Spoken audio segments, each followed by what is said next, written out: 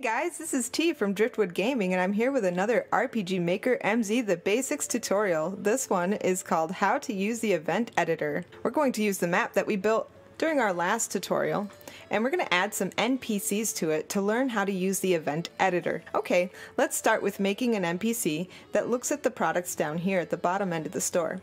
In order to do this, we need to make sure that we are clicked on the event mode, not the map mode. So let's go ahead and double click on the map where we'd like to place our NPC. The event editor opens, and you see the first thing that we can do is name our event. It's a really good idea to do this because then you can keep track of your events on this handy left pane over here that shows the name of each event that you have on the map. So we're going to call this event Customer Number 1. The next section on the event editor is the note section. This is used primarily with plugins. If you have a plugin that needs to use the note section, it'll explain how in the help file. But in the meantime, we can use this for whatever we want. The next section are these tabs here on the top. We have New Event Page, Copy Event Page, Paste Event Page, Delete Event Page, and Clear Event Page. If we'd like to make a new event page, we just click this button, and as you can see, we have 2 event pages down here. Now say I want to copy an event page. Let's put something on this. We would just click Copy Event Page and then Paste. Now we have 2 identical event pages. What if I decide I don't want this identical event page? Well, then I would just hit Delete Event Page. And then, let's say I decide I just want to start over on this one, I would hit Clear Event Page. So let's get to making the event. First, let's look at the conditions section here. This is a very important section that you're going to use a lot in developing your game. We'll cover a couple of these things briefly in this tutorial, but we're going to go more in depth in future tutorials. As conditions for your event, you can use switches, variables, self-switch, an item that the party has, or an actor that is in the party. We're mostly going to use self-switches today, but again, in future tutorials, we're going to cover the other stuff more in depth. So in order to see our event on the map, we're going to want to add an image, so let's pick our customer. Double click on the image box and let's pick a person. This is going to be our customer. Alright, so we have an event. Let's take a look.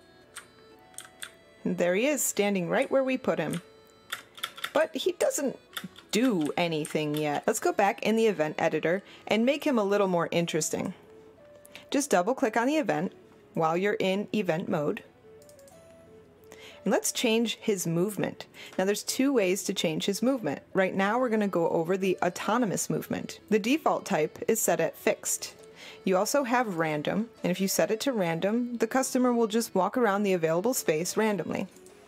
It also has approach, and if you select this, it will approach the party. But we're going to use custom and make a custom route. This movement route page looks a lot like the one you'll use in the second method, except for one major difference. Here is a drop-down list that usually shows the events on the map, but because we're doing the autonomous movement, it's set to only this event, therefore there's no drop-down list. So we're going to make him look at the items.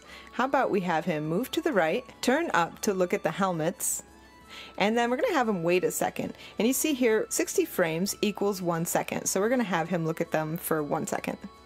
And then I'll have him move to the left twice, turn up, and wait again. Okay? And then move to the right, turn up, and wait again. And this will form a loop. We want to repeat these movements so that he continues to look at the wares while you're in the shop. We're going to select Skip if cannot move. This way, if you get in the way of this character's move route, it will just skip the moves that it can't do and continue on the route when it can as if it hadn't been blocked. Also, if you're doing a move route for your player, you definitely want to use Skip if cannot move, because if your player gets blocked somehow, it'll lock up the entire game. And we're not going to click Skip if cannot move because he's not going to affect you if he can't move where he needs to go. Another thing to keep in mind, you'll see here there's a speed setting and a frequency setting. The NPC's default speed is usually pretty good, but the frequency is kind of funny. We're going to take a look at it in the normal frequency, and then we're going to change it to something that looks a little more fluid. Let's check it out.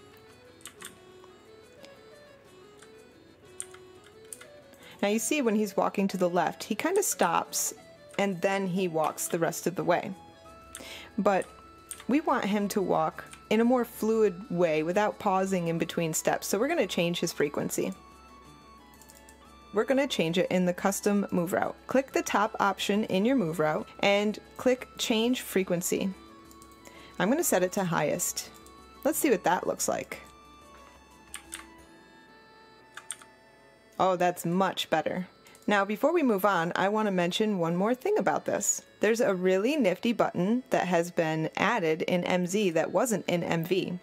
If you're making this move route and you're having a hard time conceptualizing what it looks like in your head, you can go ahead and put in your move route and then preview it with this button. So it'll help you to make your move route without actually having to start a test game to see the character move. Very neat feature. Let's move on to the options section. You'll see that walking is already checked, and what that means is that he will make a walking movement as he moves across the map. If you were to uncheck this, he would kind of just slide across the map. If you click stepping, he'll continue to step no matter what he's doing. So even though he should be standing still, he'll be doing a little rain dance, which is really useful in some cases, but not when you're making an NPC usually, unless you want him to be dancing. Then if you click direction fix, it makes it so even if your character interacts with the event, it will stay in the direction that you initially placed it. This is important if you're doing things like treasure chests or furniture or other characters. And then lastly is the through option. If you check this, it removes the collision from the event and it can walk through anything and you can walk through it. The next thing we'll cover is the priority. Usually with NPCs, you're going to want your priority to be same as characters, but you also have below characters. If your event is below characters, your party can walk on it and interact above it. Also, there's above characters. If it's set to above characters, the image will appear above the character and you can interact while you're below it. We're going to set him to same as characters. And then lastly is the trigger section. This section is what dictates how the event will interact with the player. Right now it's set to action button. If your player approaches this event and hits the action button, it will trigger the event. There's also player touch and event touch, and with these, when the event or the player are one tile away from each other, it will trigger the event. With an auto run event, it will run as soon as your player arrives on the map, and it will continue until you cancel it. With auto run, your player is locked and can't move or interact with the game until the event is canceled. Parallel is a lot like auto run, except it can run in the background and your player is still able to move and interact with the maps. Too many parallel events may bog down your game, so be careful with them. We're going to set this one to action button. Now that we know how to set autonomous movement, we're going to change this back to fixed, and I'm going to show you an alternate way to set a move route. Double click the first empty line in this content section, and this opens the event commands box.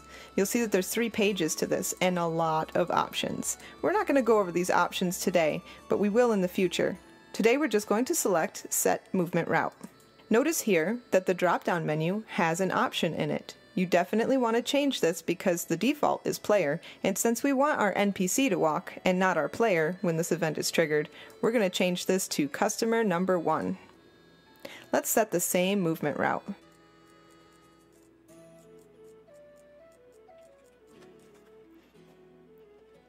So for this event, we are going to select wait for completion, and I'll tell you why in just a moment. But we're also going to select repeat movements. So we selected wait for completion because the way this event runs is every frame it's going to check to see if it needs to run this event. And if you don't put wait for completion, it will just run one frame of this movement route continuously. Therefore, your event won't move. You want to make sure that it doesn't run this again until the movement route is completed. So that's why we put a wait. In order to get our NPC to move, we're going to set this to parallel. Now when you use an autonomous movement, it runs like a parallel event and you don't have to do this. Since we're using the content section to set his movement route, we need to set this event to parallel. Hey, look at that. Looking good, guy. Awesome. Alright, so now I want to make this guy a little more interesting. We're going to give him some dialogue. What will our customers say? Okay, so we're going to make our character a little more interesting now, and let's open it up. Now we're going to go back to autonomous movement because we'd like to be able to interact with this player, but also have a parallel moving event. So let's put this back to custom and delete this move route. Now we're going to set this to action button, and we're going to give this guy something to say. Double click on the first empty line in your content section, go to page 1 of the event commands, and click show text. This is where we put a dialogue in for our NPCs.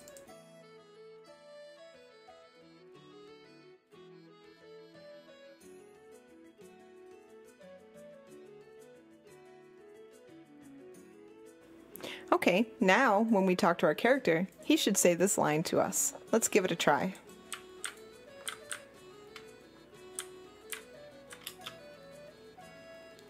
I wonder what helmet my daughter would like the most. Nice. Okay, so we're going to do some more complicated stuff here so that you can see how the switches work and what will happen if we set him to an automatic event. Let's check that out. Let's make him an auto run event and see what happens. I wonder what helmet my daughter would like the most. I wonder what helmet my daughter would like the most. I wonder what helmet my daughter would like the most. I think you get the idea. We're kind of stuck here. There's nothing we could do now.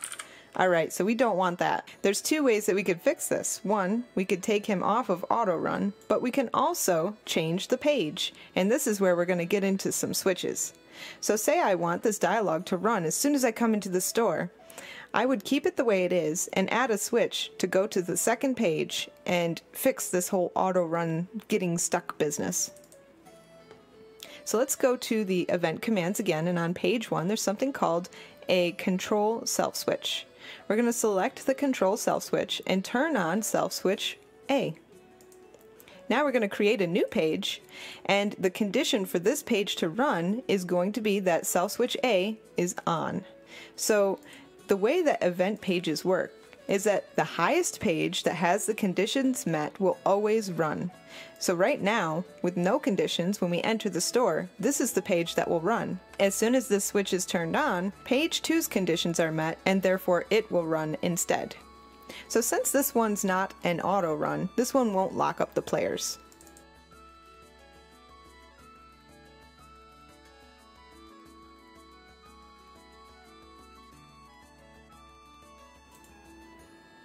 So the dialogue runs as soon as we go into the map, but that's what we wanted. If we did it right, we should be able to go talk to him now.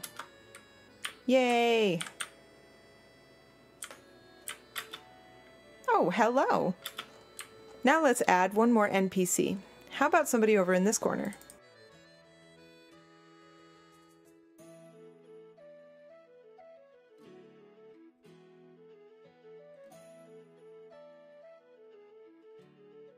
We're going to go over how to do dialogues in more depth when we do our cutscene tutorial in the future.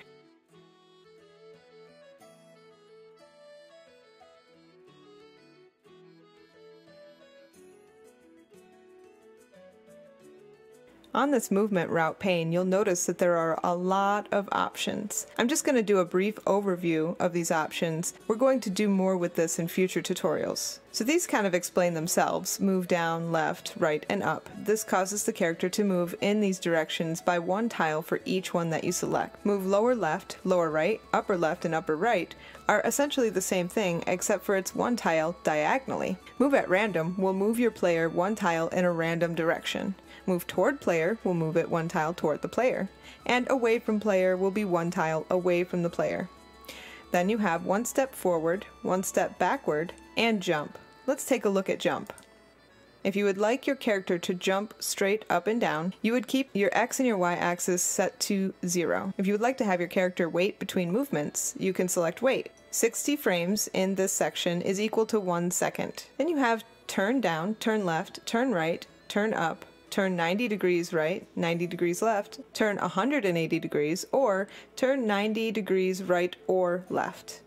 These are pretty self-explanatory. If you use these, your character won't actually move, but it will change the direction that it's facing. Then we also have turn at random, turn toward the player, and turn away from the player. Also, you can choose to turn switches on or off during the move route. You can change your player or the event's speed and frequency. If you would like your walking animation to go on or off during your move route, you would use these options, as well as the stepping animation. You can fix the direction of your character at any point during a move route, and you can turn it on or off. You can also turn through on or off. And what through does is remove the collision from the event or your player so that they can walk through anything. If you set transparent on, your player will disappear, and you have to turn it back off in order to get them to reappear.